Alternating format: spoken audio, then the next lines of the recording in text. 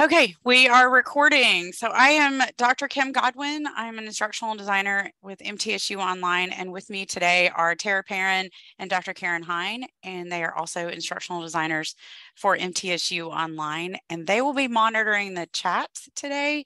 So if y'all have questions or things that you want some clarification, or I sail past something and you want more information on it, pop in there. They are so great at answering those and also getting my attention, because sometimes I keep going and y'all need me to slow it down and reel it back. So make sure if you need anything that y'all pop in there, because they are awesome at monitoring the chat. And before we get going, I also wanted to point out that there are several presentations and some pretty cool events coming up through the LTN ITC. So make sure you're watching your email or checking the workshop schedule for some of the things that are coming up that you might be interested in. Today, we are going to be talking about infographics for assessment and the benefit of those for both students and faculty. So takes me just a little bit with technology to get my screen share happening, but I'm going to go ahead and do some screen sharing with you. And we have not shared the resources as of yet for this presentation, but we will after everything is said and done. So you will get links to resources, the PowerPoint, any of the information that we share, we will get those to you all after the presentation is over. There's a little bit I'll have to do to get some of them to you because I'm linking you to actual D2L classes that you all don't have access to. So I'll need to do some exports and things like that to make sure that you get all the resources that you need after the fact. And I usually wait just to make sure if there's something else that you all want during the presentation that I can add that to that information so you get everything in one. So I'm going to go ahead and do some screen sharing. Y'all are going to get my whole screen, and then you're going to get a bunch of other stuff that changes. Okay. So here we are, MTSU Online. We're going to talk a little bit about infographics and assessments today.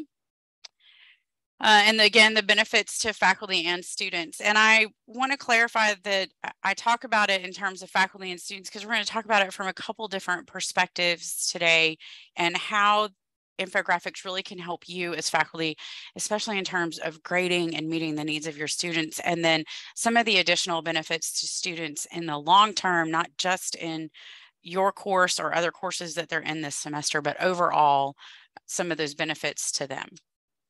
So here are outcomes for this presentation today. We're going to describe the purpose of an infograph, and we're going to look specifically as well at lots and HOTS as well as upskilling. And we're going to explore the common types of infographics. I'm going to identify the 3 components that make for a great infographic.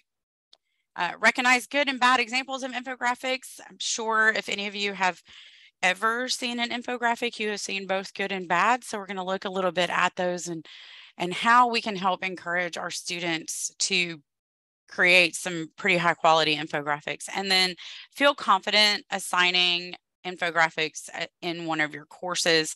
And within that, also sharing some assignment instructions that y'all are welcome to have, and then update as well as some D2L rubrics and rubrics outside of D2L that you might be able to use and update for your course specifically. So what is an infographic? Venngage tells us that an infographic is just a collection of images and information to create a more visually appealing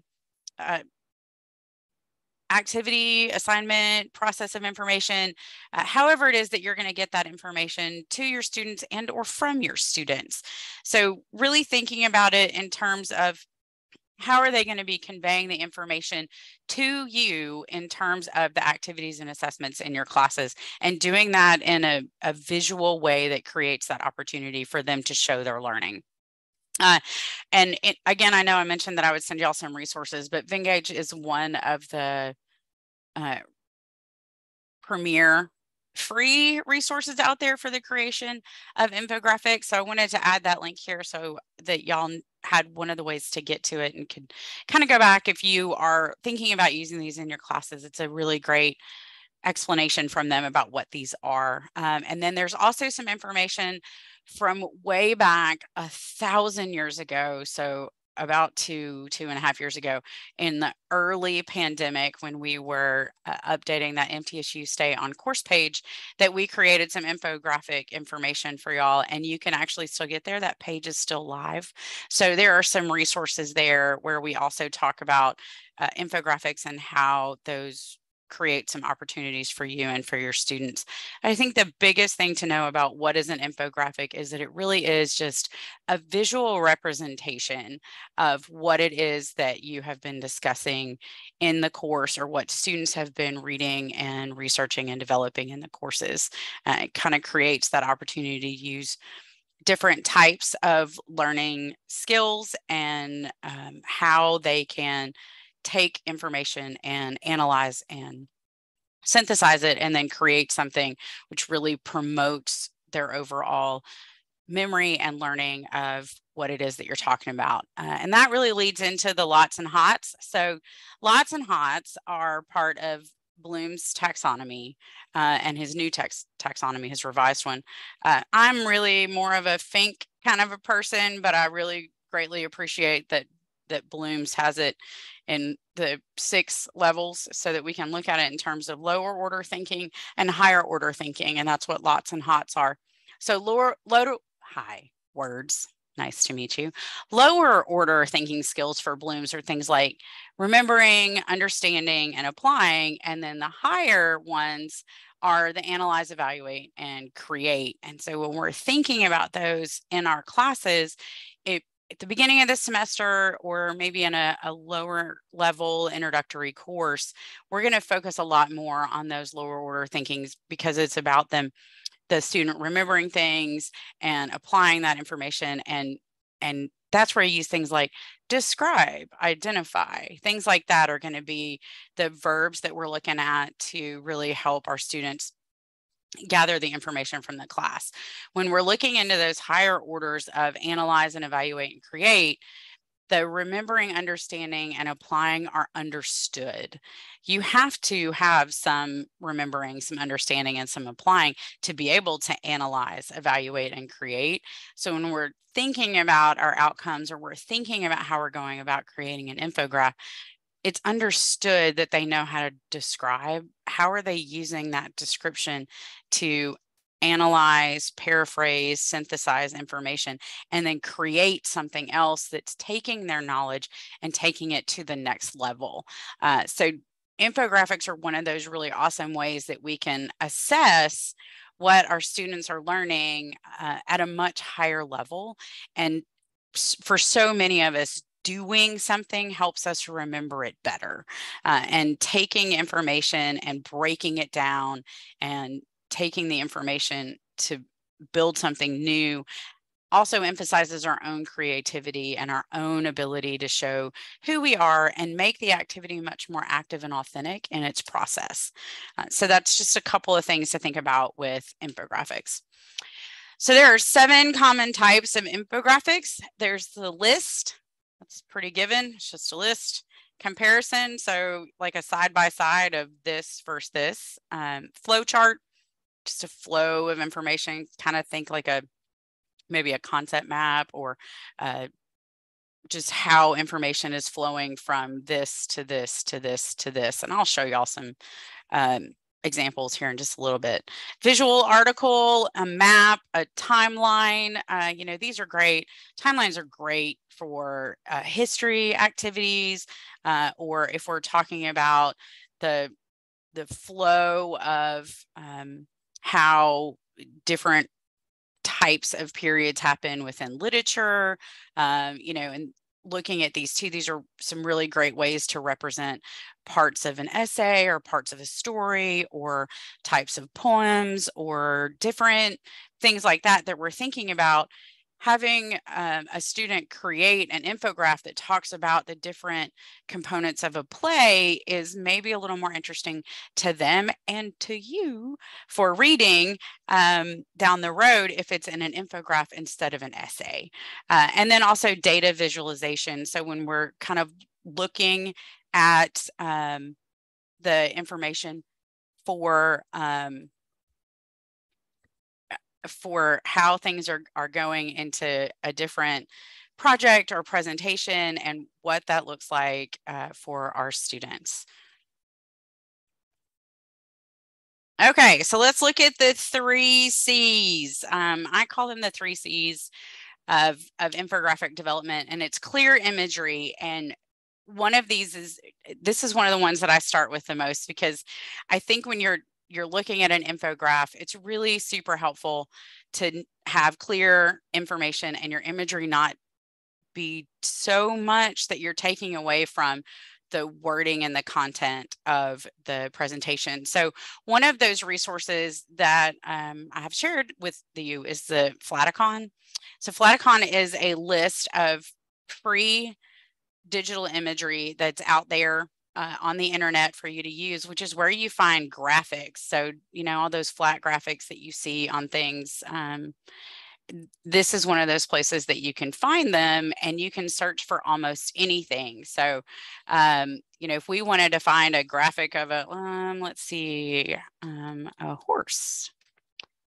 So we'll just, and that will pop up as it thinks about it. It will pop up images of a horse. So if we are talking about our upcoming homecoming celebration and that it's centered on the Derby, maybe we need some horse images. And this is a great place to go and get some free images that are flat images and not too busy for an infograph. So that is one of the places you can go. There's others out there, but this is the one I tend to use the most because there's just so many and they are freely available. Another item to think about is color choice. And by that, I don't mean necessarily like pick your favorite color or anything like that. It's also about color contrast and making sure that it's visually appealing. So when we're looking at an infograph, if everything on the infograph is blue, various shades of blue. While blue might be pretty and MTSU might like blue, it is really hard to read the information if every single thing on it is a various shade of blue.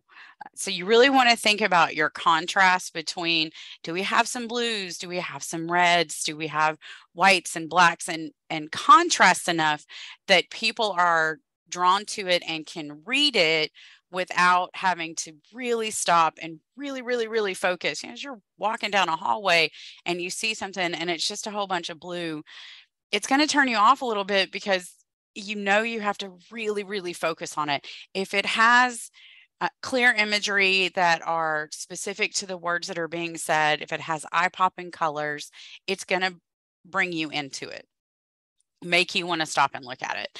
And that goes with visually appealing too, is really think about your colors and how those colors go with each other. Some colors don't always go so well together.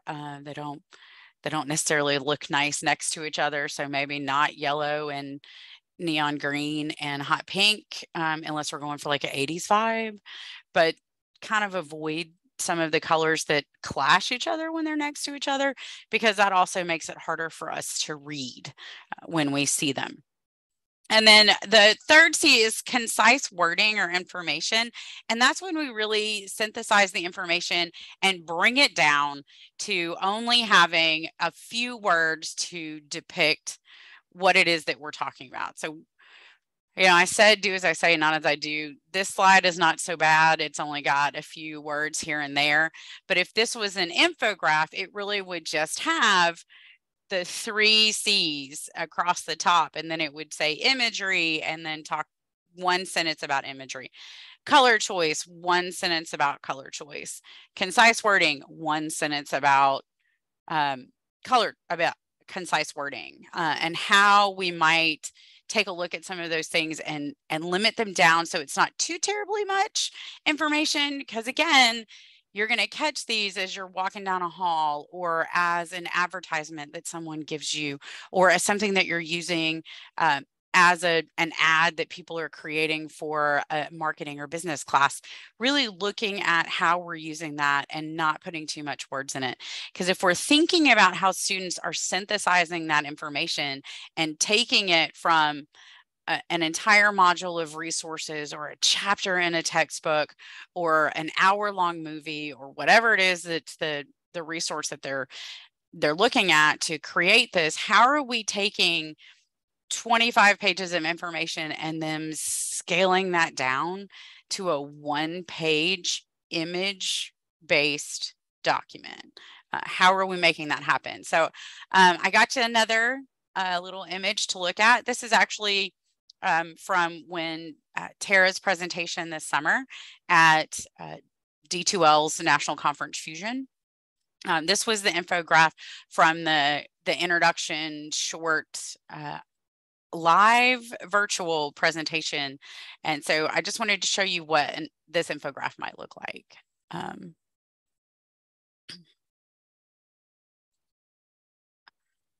Are y'all able to see that okay? Okay. So this is what an infographic might look like. It's concise, it's bright. The information kind of pops off the page. If you want to, you could actually QR code that right there, and it will give you a little bit more information about H5P. But you don't have to. It's fine. You can always reach out to Tara later. She'll tell you all kinds of stuff, and she's got a presentation coming up in 3 weeks too. So as you can look at this infographic, I wanted to share it because it has all 3 of those C's in there. It has clear imagery. We've got a money thing because this actually talks about it being worth the investment. We have the little people icon, we have a little check mark, we have some results in a graph.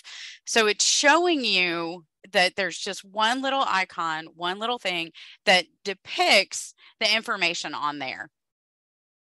Each of those little boxes is in a bright enough color that it kind of pops off the page. You are drawn to look at what those are. This is a little flow chart of how the presentation is going to go. And then it's very limited in its information per box so that it's big enough font that you can read it. You have an idea of what's going on in each of those things. And it kind of brings you in to get a little bit more information about what it is that's going to be talked about in each of those. So it keeps it concise without, you know what we're going to say, you know what we're going to cover, but it's not just paragraphs and pages of information. All right, so any of y'all that came to my 5 for fall know that I actually turned it into 7 for fall because I apparently can't count and numbers are beyond me. So there's actually a couple more that I typically add. I don't think they're necessarily the 3 most important, but they're definitely important for the creation of an infographic and how you would go about doing that and talking to your students about it and how you might go about creating one to share with your students about information or as an example. So copyright. I said earlier, there's some free imagery out there. There are images that you can get from just about everywhere from free, but that doesn't mean that they're actually free. So this is my spiel of please make sure that you are actually using images that are free, either through the Creative Commons, which is the CC logos that you've probably started seeing on some things. Creative Commons is what allows people to freely share resources through open educational resources and through different websites and like the Flaticon, and there's a whole bunch of them out there. So you're going to want to look for ones that say they are freely shared, that they are openly available, looking for that little CC code at the bottom. Same with Wikimedia or Wiki Commons. You're probably going to be able to find a lot of imagery through using the wiki sources because those are free and fall typically under public domain or have at least gotten the CC attached to them so that you can use them. If you just do a Google search or a DuckDuckGo or Bing or whatever you use, and you click on the images tab, you're going to get a whole lot of images that show up. But as you go over them and you mouse over them, you will see that some of them say that they have copyright restrictions, or they say for purchase, or fees may apply, or things like that. Any of those are not freely available, and you cannot use those unless you pay for them. So just think about that when you're picking your images or when you're talking to your student about imagery, that free needs to actually be freely shared and available through copyright restrictions. Winnie the Pooh is now available, so we can all now use Winnie the Pooh, but it's the original Winnie the Pooh, not the Disney Winnie the Pooh. So kind of think about those things as we're thinking about copyright. And then my other piece of advice on this, and it's not a C, which is part of why I can't put it in there, but use a template. There are a million templates out there for infographics. You do not have to start from scratch and be the most artistically creative individual on the planet. There are a ton of templates out there that you can look through and pick the one that you're like, I like this one, it makes me happy. And then you can then edit it as you need to for your own purposes and your own activities. Does anybody have any questions about the 3 C's before I move on? Okay, why the 3 C's matter. So remember when I said something about color?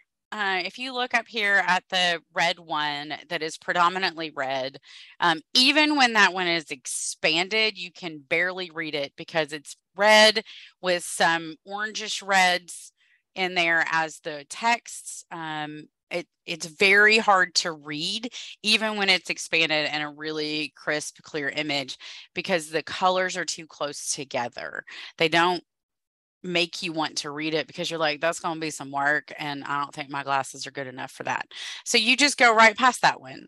There's a lot of ways that they could have done this so that it was brighter and easier for the reader to see it. This one that has all these, I don't need all those boxes in terms of a flowchart or concept map or whatever that is. There's imagery all over that. It's got lots of lines everywhere. It's kind of hard to see and figure out what's going where and what's going on with it. There's just too much. There's too many little boxes and it's hard for us to read. We're not going to focus in on that and figure out how we're going to take that and learn from that and evaluate somebody's information. It's too much. Nobody made that concise. Sure, some of them have short words in them, but there's a million of them. And then the other one that's on there is one that, in terms of the concise and the imagery and the information, there's just too many words. You don't even know where to start. You don't even know where to look. So there's nothing concise about that because there's just information everywhere. So those are some bad examples of infographics, and they're out there everywhere. If you just Google bad examples, you'll see a million of them. So those were just some that I picked because they were so bad that it provided you a better look of what bad might look like. And then these are better, or at least I think these are better. So these are some pretty clear information on how things are available and how you might be more drawn to these, because the colors that have been chosen are eye-catching. They pop enough. You can easily see them from a distance or up close. You're not having to adjust things on your screen. If it's digital, you can see these. You're drawn to these.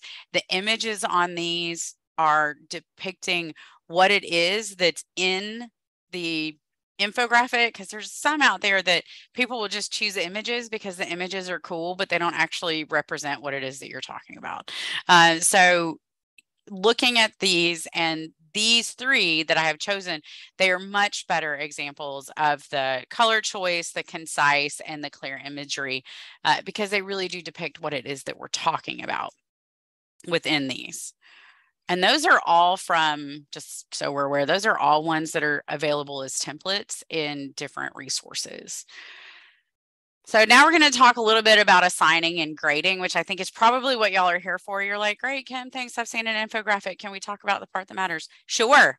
So we're here to talk about assigning and grading and what those infographics look like for you and for your students in terms of how are they taking this information and moving it forward. So the number one thing that I want to look at with this, outside of what we've already talked about student learning and engagement and connection to resources, and them being able to take a lot of information and scale it down and focus it and develop a resource that accentuates their creativity, allows them to be active learners, allows them to show you that they're learning.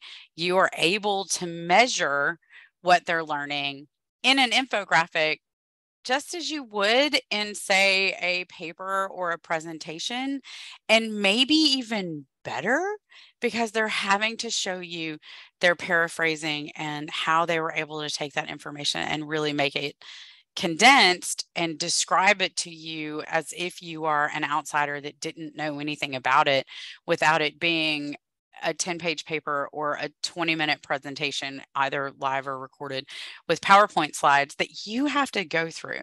So I want you to just for a second think about how long it took you the last time you graded a 10-page paper. Just for a second, think about that, or a 20-minute presentation. How long did it actually take you to read those and grade those and focus on whether or not the students were meeting the outcomes and showing you that they have an understanding of the topics that were being covered? Now I want you to think about how long it might take you to look at an infographic and determine whether or not the student is getting the basic concepts and tying the information together. So thinking about your time, a 20-minute presentation at minimum is going to take you 20 minutes. And then you're also going to have to review their PowerPoint slides, and you're going to need to make comments on their presentation, make comments on their slides, really help them add additional information and do some extra, even in a rubric, do some extra feedback based on the presentation, based on the slides. If it's an infographic, it's going to take you 2 to 5 minutes, maybe, to look at an infographic and assess the same things. You get to quickly pop at it. You see what's on there, see what the student is saying. Are they making the connections that you needed them to make? Are they engaging in the resource? Is that happening? And then there's that extra little benefit of the student is also upskilling. They're learning how to do something that they're so much more likely to use out in the world in their job. We were talking earlier, the instructional designers were talking earlier, and not often in my instructional designer position do I write a paper. It's not a common occurrence for me. As a faculty member, I write a few more, but as an instructional designer, I don't write a lot of papers, but we actually create a lot of infographics. We do that on the regular. So this is something that if as an institution, as a mission and vision for our institution, that we're preparing our students for the workforce, we're preparing them to be engaged employees when they leave, are we providing them with that skill set that's helping them go to that next level when they go to their job and someone asks them to create an infographic? Have we given them an opportunity in a safe environment of our classroom learning to practice and learn how to use a resource that they're likely to use out in the non-academic world? So that's just something to think about with that. Is it's faster for you.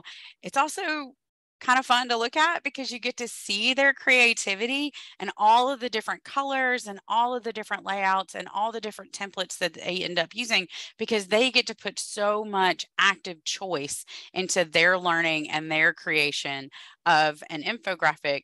And you get to see that, and you get to see them really taking that information and showing you their learning and showing you their understanding in a way that's just fun to look at. I don't know, maybe y'all really love papers and presentations. I do also love a good paper and presentation, but it's just a different way for them to show you their understanding. So I wanted to show you a couple of examples from some of my classes, and these are some of the ones that I said I will download some of the information for y'all and share it because they're in actual active classes. So I can't give you all the information. And clearly I talk a lot about theory. I didn't really realize that till right now, but apparently I talk about theory a lot. So here are some learning theory infographic instructions. And these are the actual instructions in my class to the students. So in this one, I asked them, they actually have to pick a learning theory from a sheet that I provide them. But I asked them to create an infographic that they explain one of those learning theories to me and to their classmates. They actually end up sharing this with their classmates later. But in the beginning, I'm the only one that sees it, so that we can kind of go through if they've taken a left turn and it's not exactly on the mark, that we can kind of help guide a better way of developing an infographic and how we might get them there. Because sometimes if they've never done one before, even though there's some instructions and examples, sometimes they will go to the, well, I don't know how to do that, so I'm just going to create a PowerPoint. Well, a 6 or 7 slide PowerPoint presentation is not an infograph. That's not a condensing of words. You can make it as long as you want to get everything in there that you think needs to be said. But typically in those cases, there's a lot of quoting of authors. There's a whole lot more information than is really needed to explain how a different theory applies or what it looks like. So part of this activity is to get them to take all of that information that's out there and then condense it down so that someone who had not studied it would have a baseline understanding of what it was we were talking about. So in this one, I actually use Bloom's as an example, and that's partially because it means that they can't use it. So I use Bloom's in this one, and I tell them about how I would go about developing an infographic and the basic information that I would share. So I would share the pyramid and the 6 levels. I would personally talk a little bit about the lots and the hots. And then I might even link in a copy of the revised verbs so that somebody would have that. I then provide my students with different places that they can go to create their infographic, whether that be Canva or whatever. And you can create one in PowerPoint. It's just harder.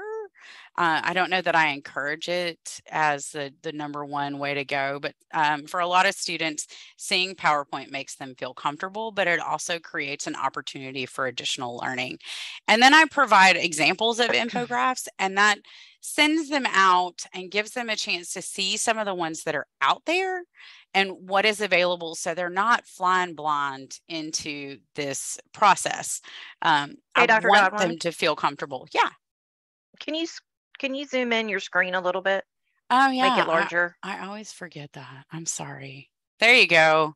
Now Thank y'all can you. read it. So yeah, that's what I talk about on this one.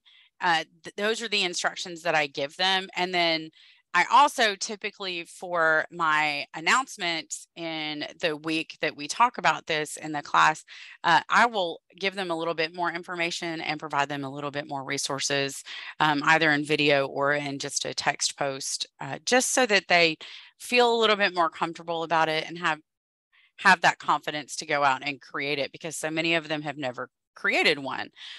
Some of the feedback that I get from that is that they'd never done one before. They were completely freaked out when they went to do it the first time. But once they've created the first one, they then see themselves using them almost immediately in their work environment, which is sort of awesome, that there's something that they're using and then they get to use it in their real world right away. And one thing to note, and I'll give y'all some of the links to some of these other infographic companies, is MTSU does not have a contract with any of these companies. So be very aware with your requirements in terms of security. We cannot require students to use a certain one because they have to make the choices in terms of which ones they're going to go to. Free, a lot of them are free, most of them are free, but they also, if they sign up for a free account, need to be aware of their own security choices, and we can't require other students to make security decisions for an external resource. So I know that's not as fun as some of the other topics, but that's why it is that it's not go to Canva and use this. All right. And then I wanted to show you the rubric that I actually use in this class to grade that Dropbox.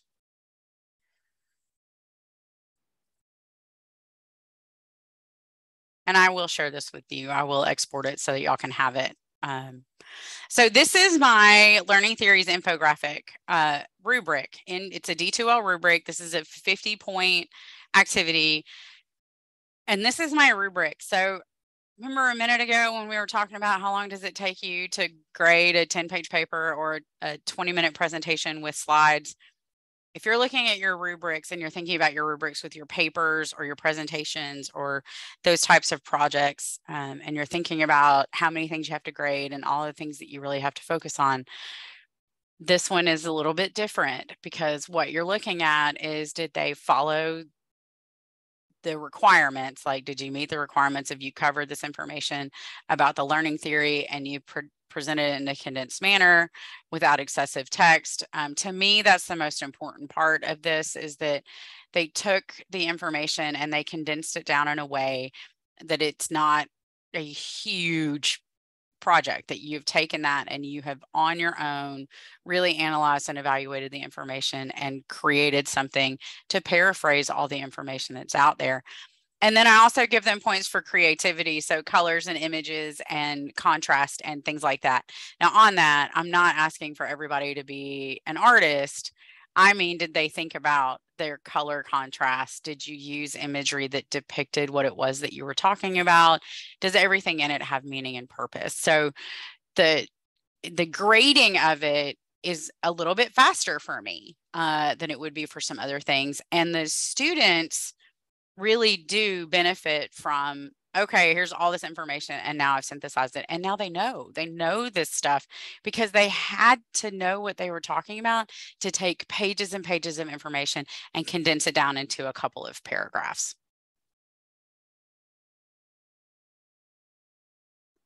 And then I was going to show you another one. This is organizational theory instructions. So these are slightly different, similar because I use kind of same things. This one is in a discussion.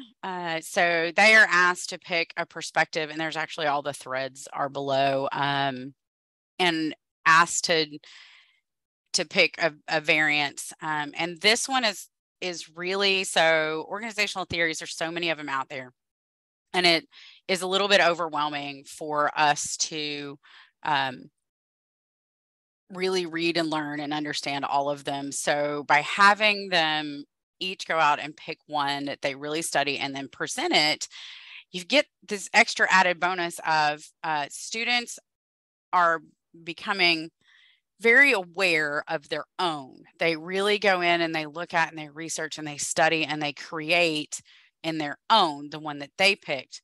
But by sharing an infographic, or in this one, I let students do a lot of choice. I really believe in the autonomy of their activities and assessment. So they could choose an infographic, a podcast, a video, a brief paper, really anything works for them. But when they are able to take the information and really condense it down, they are learning. And then when they're sharing it out with their classmates are also learning a little bit, enough to know what that one is about without feeling like they have to be experts. So it's really giving an opportunity for all of us to get an overview, and for some of us to get a very in-depth understanding of what it is these different ideas are talking about. So it creates a level of knowing. Instead of everybody having to read an entire textbook on organizational theory, we're reading individual chapters or sections and then sharing that so that everyone else has kind of a basic understanding and knowledge. And then one of my students created this and granted me permission to share it. So I wanted to show you all her organizational theory, the spiritual organizational theory infographic. So can y'all see that? Okay, I think it should be big enough for you. So it really takes you through the concepts of what is the organizational theory, that's the spiritual, and what that looks like. And then she used some pretty good contrast and color. There's imagery, but there's not too much imagery. It's not overwhelming. There's not too many words on any one section.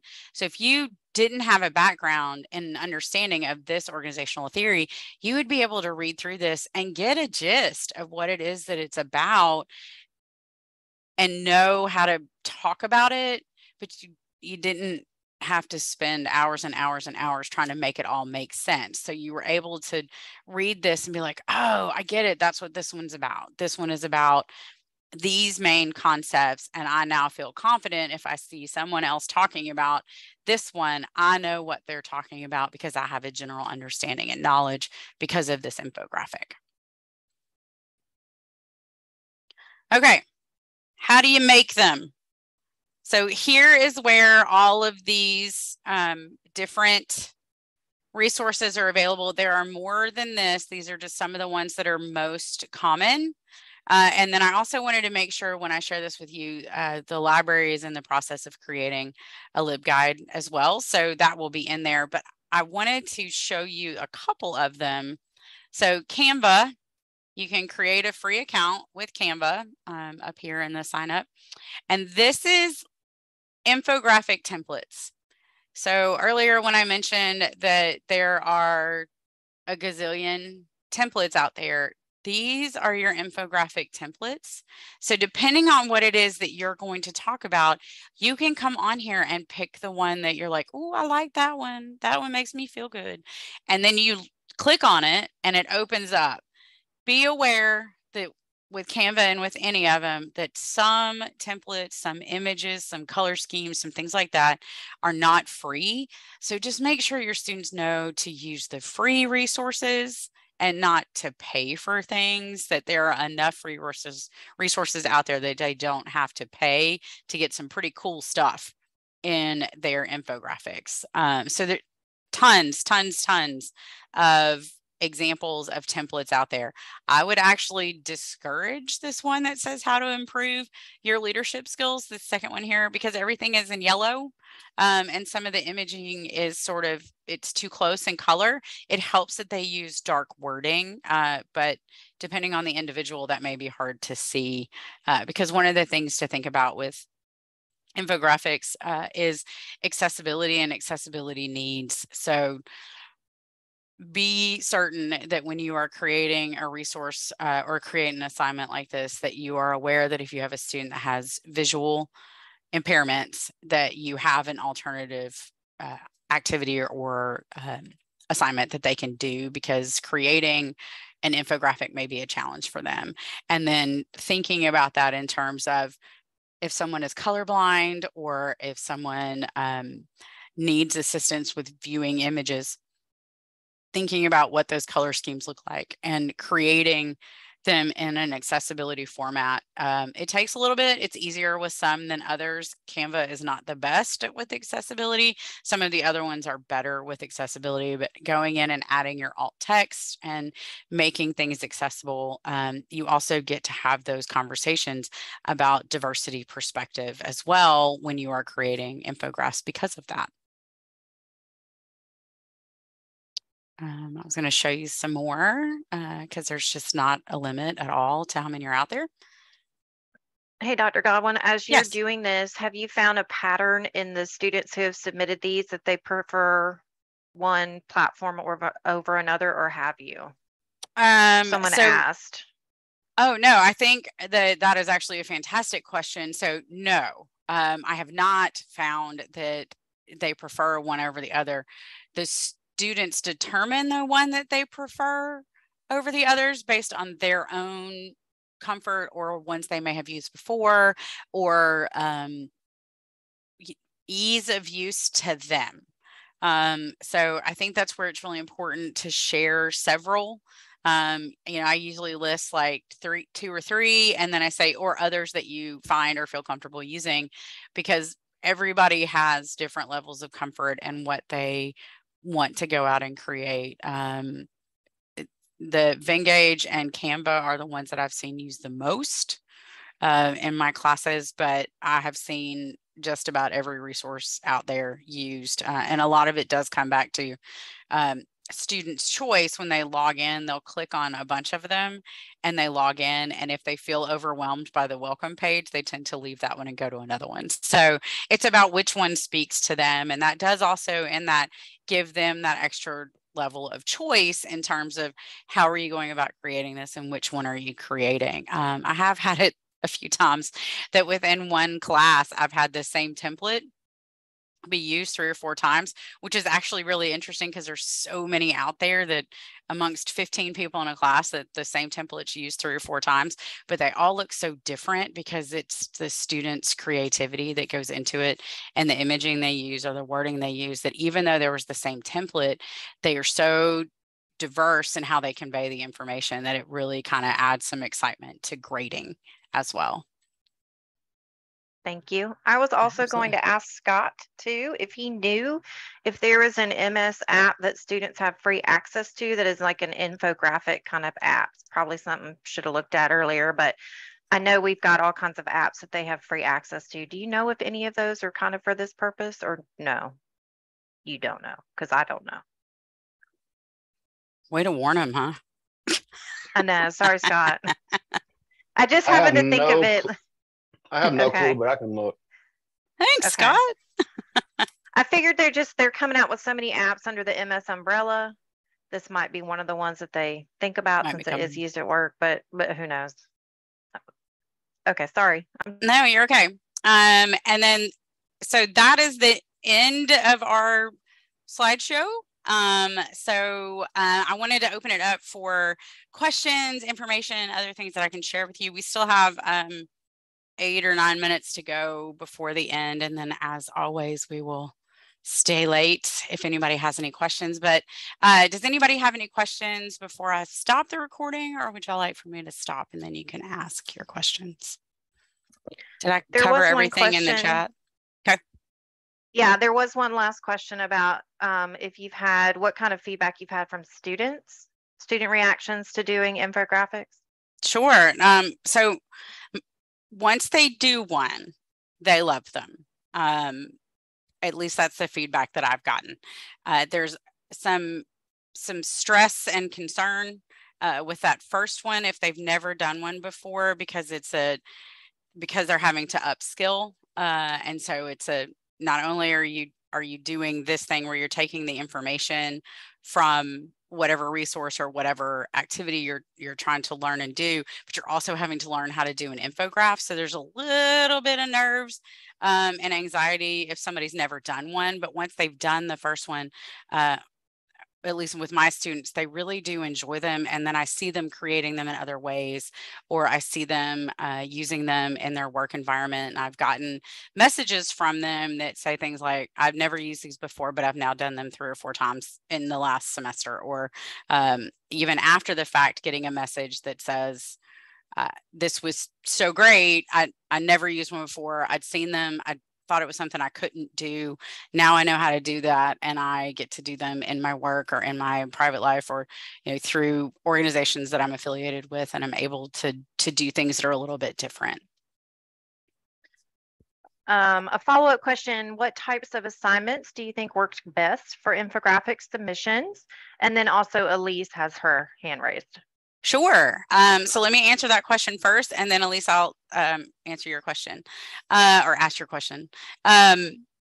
Sure. So to me, anything, which I know is a horrible response, but I think just about anything can actually work as an infographic. You're going to need to look at what the expectations for your own assignments are to determine that. But for me, I have seen timelines. I think they work fantastic if you have like a flow of information. Like it showed you the ocean one was one of them. But if you are creating an activity for a science class and you're talking about chemicals or the water cycle or anything like that, being able to do those as images and instead of just words kind of creates that opportunity for students to make more sense to them. I've seen it for creation of ads for business and marketing. I've seen it for, I can't think of anything that I haven't seen it for actually.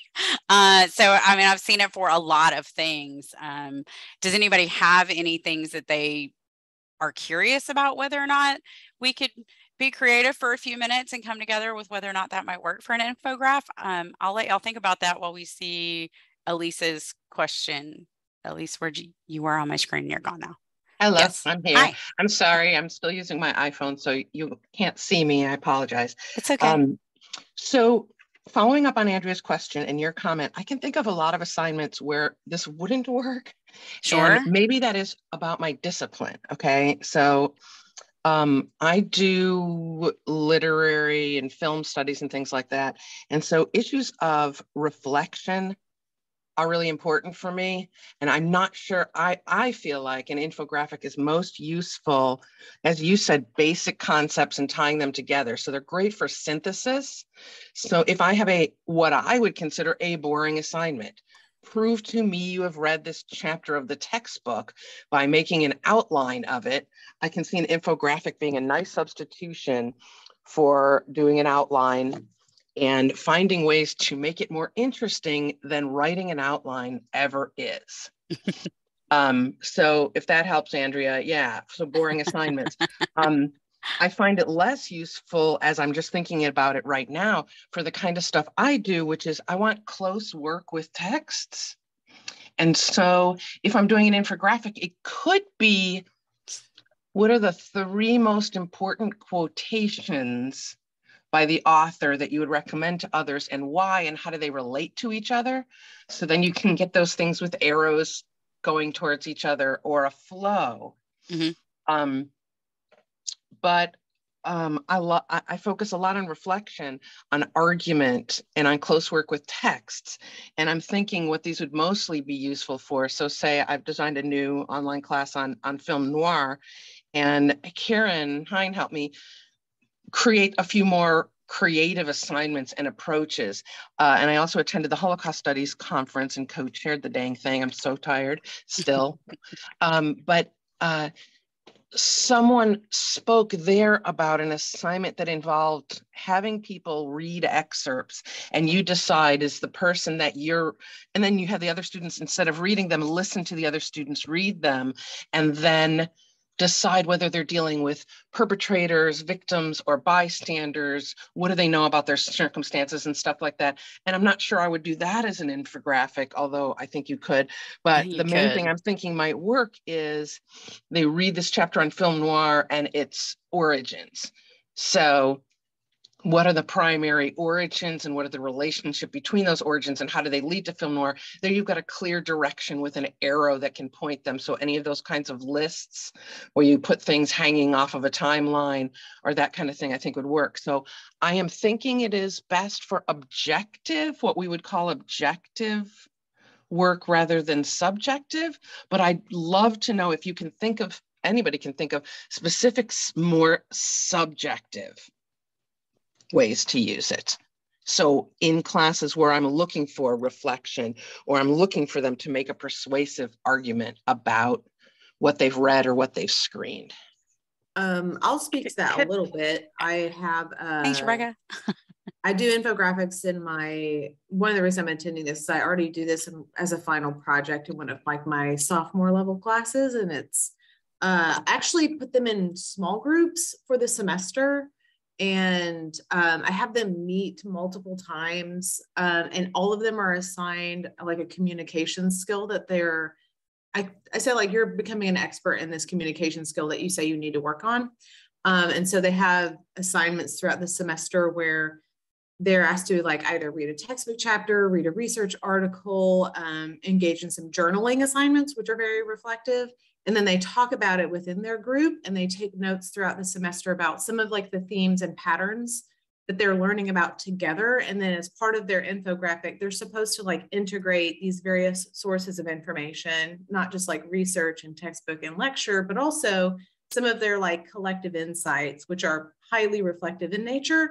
And they can like incorporate that into the infographic as they wish. It can be like little thought bubbles, or it could be how they organize it, or it could be some kind of diagram. It really can be whatever is most authentic to the way that they've organized their understanding of this skill in their mind as a group. So that's a very reflective way. And it really does merge with some of the other more empirically based sources of information. Thank you, Rebecca. That was very helpful. And thank you, Lando, for what you put up there. And I'll be quiet now. I think it was a great question, Elise. And thank you, Rebecca. Yeah, that was Thank you for doing that. I was going to say, I think there's ways we can do it. So thank you for providing an example of how we already see those happening in some classes. So I appreciate that. Lando, did you have a question, comment? Yeah, just to follow up for the whole group here. What we found is using this is very flexible, but the one thing that does work every single time is being very clear about what you want from the students. And so we teach and live and die by the exemplar. So if we have an infographic assignment, we will show them 4 to 5 that we want it to look like get in the wheelhouse of that, because maybe they've never done one before. So there's an anxiety about the infographic as a whole. When you show them, this is exactly what I'm looking for, these 4 samples, get into that zone, the students really get excited and engaged in that way by the clarity that that provides. And then you have some very, very explicit instructions about what you're looking for. So if it does need to have a key quote somewhere on the infographic, then make sure you put that on your rubric. So that clarity has been really great for us. That's undergrad, grad level, no matter what. So really, no matter the assignment, provide that exemplar and say, when in doubt, do that. Yeah, absolutely. I think in the examples that I showed y'all, there were examples of infographics in there. I think it's really important to provide students with that opportunity to know how to go and look, either ones that you have created, ones that students have given you permission to share from past work, or things that you just went out and Googled and found it. Sometimes I think it is important, and I see your question, Andrea, about them recreating one that you already did. Sometimes it's okay to add that extra little statement that says, it can't look just like mine, that they need to go out and find their own template and it can't match yours. And that gives that opportunity for them to have to go out and really do a little bit more creation and development on their own. But I think showing them some of those examples and really providing resources for them to go look at helps a lot with that anxiety. Once somebody has created 1 or 2, they have a much better idea of where they're going and what they're looking for and how to do it.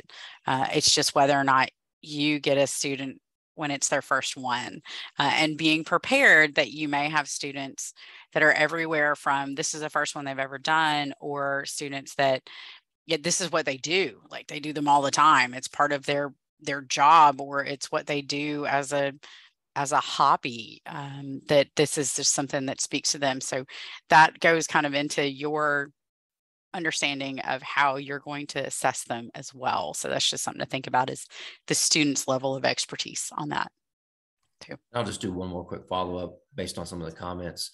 Also, the check-in on the infographic has been really important. So we'll actually have them submit a prototype, or actually several different prototypes, and we'll meet with them and say, oh, this really is working. Oh, wait a minute, look at that section on the second one you did. Let's move that over to the middle of the first prototype. And so what you find is you end up kind of really getting to coach them and co-create them to something that you're really proud of by the end. A quick example is we had a student who wanted to present on religion, or the lack of certain religions in K-12 schools. And so she made this infographic where she wanted to have all the major world religion symbols embedded into it.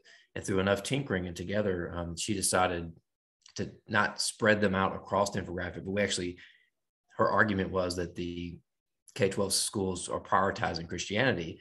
So she actually laid the world religion symbols as a cross, built it out of a cross.